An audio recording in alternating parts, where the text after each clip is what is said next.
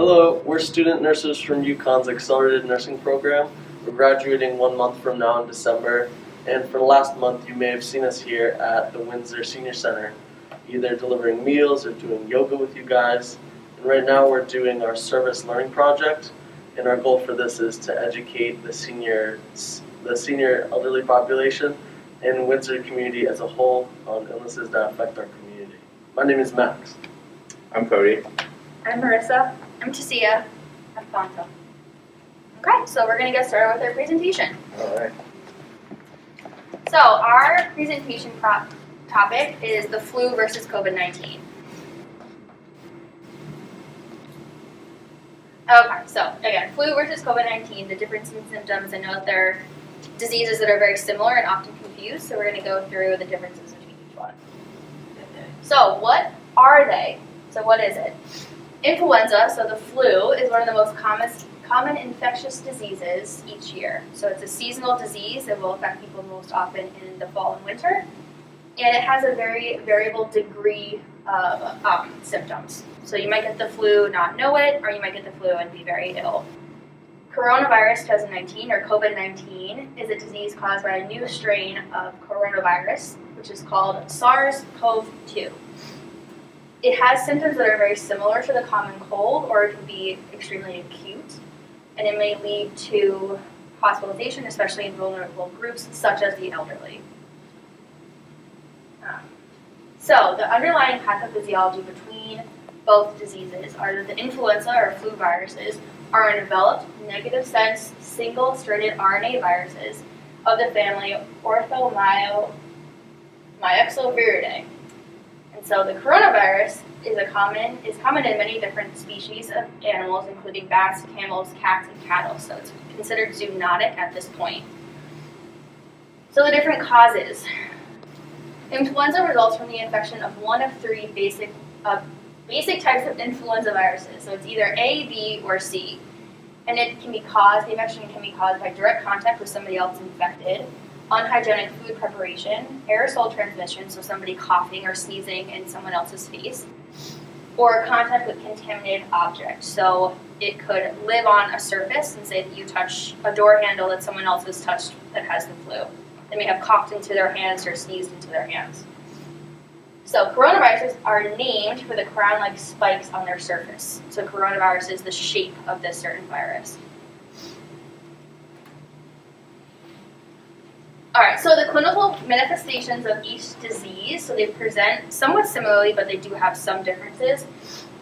The influenza manifestations will vary. However, it does include some common symptoms, such as fever, myalgia, sore throat, diarrhea or vomiting, so nausea and vomiting, cough, weakness, runny nose, and headaches. Just an overall feeling of feeling really, really not happy.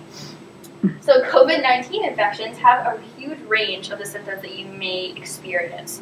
Some of the common symptoms, however, are shortness of breath, fever, a dry cough, diarrhea, fatigue or tiredness, a sore throat, a runny nose, and they found that you may lose your sense of taste and smell, and it might not come back right after the infection is over.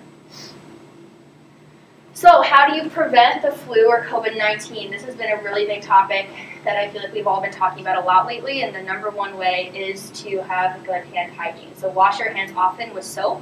You might sing happy birthday while you wash your hands. It'll be a good enough time for your hands to be sufficiently clean, or you can use an alcohol-based hand sanitizer.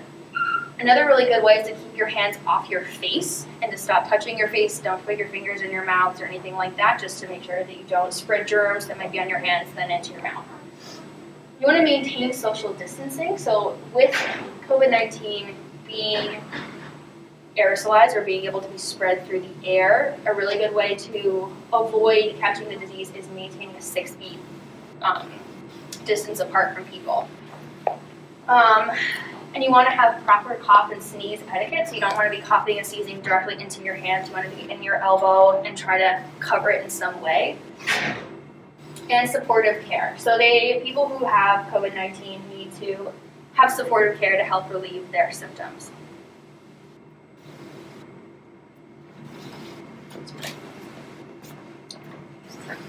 So the medical management for the two diseases are a little different. So for influenza, prevention is the most effective management strategy for influenza.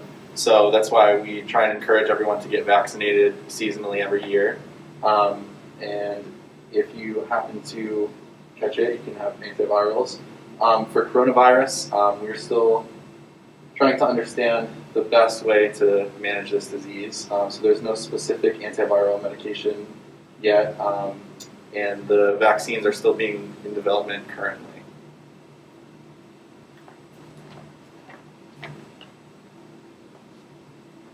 That is okay.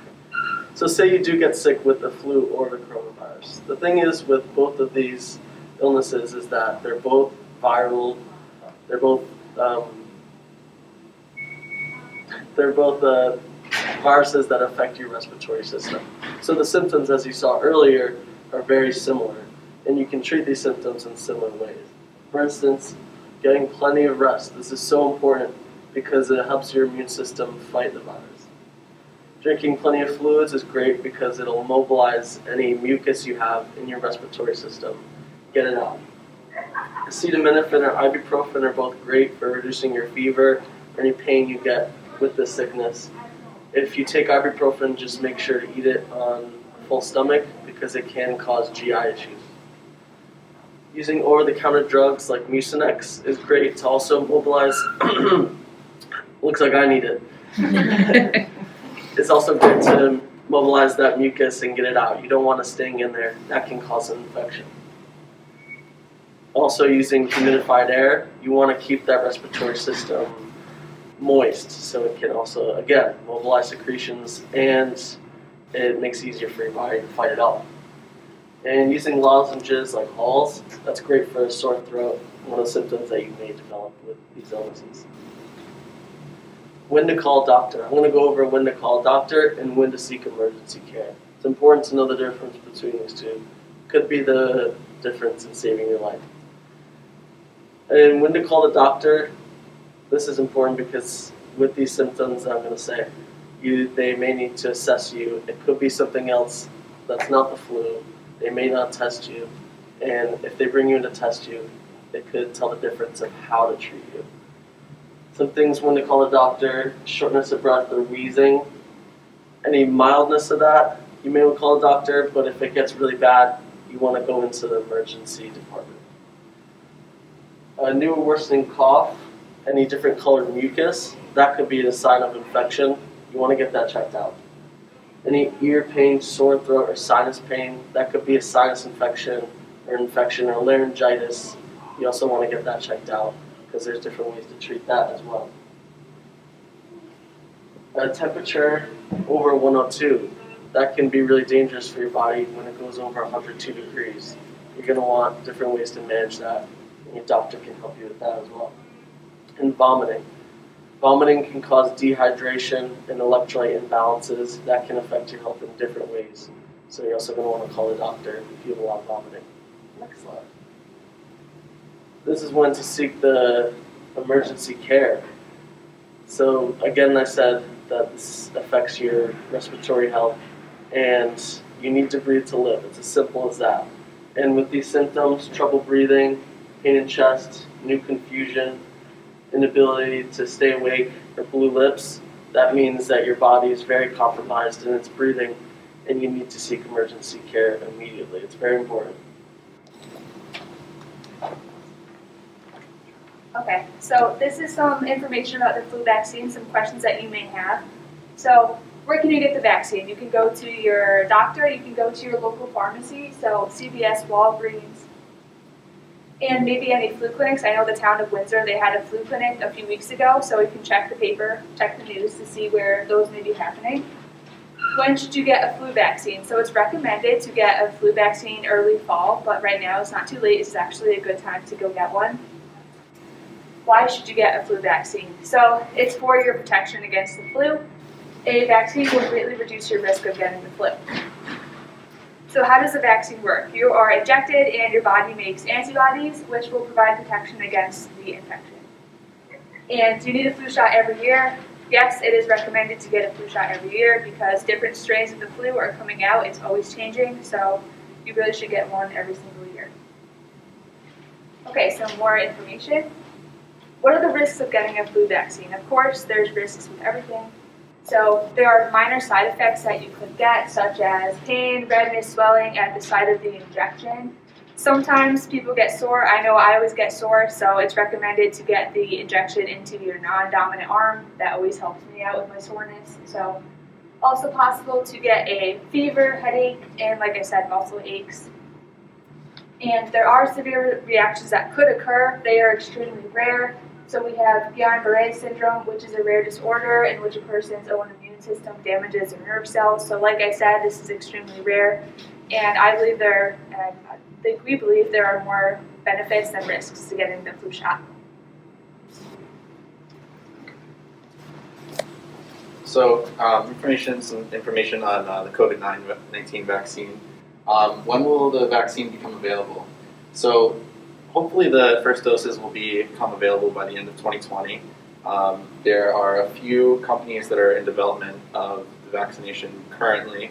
None of them have finished their trials yet, meaning that they can't start pushing it out to the public for use. And once they are available, initial supplies may be a little limited, and that might mean that not everyone can just go out and get a vaccination, just like Marissa was explaining that you can with the flu vaccine. However, the CDC is hopeful that everyone will be able to go out and get their vaccination for COVID if they would like to, just like you can with the flu right now. And where will you be able to get the vaccine once it's available?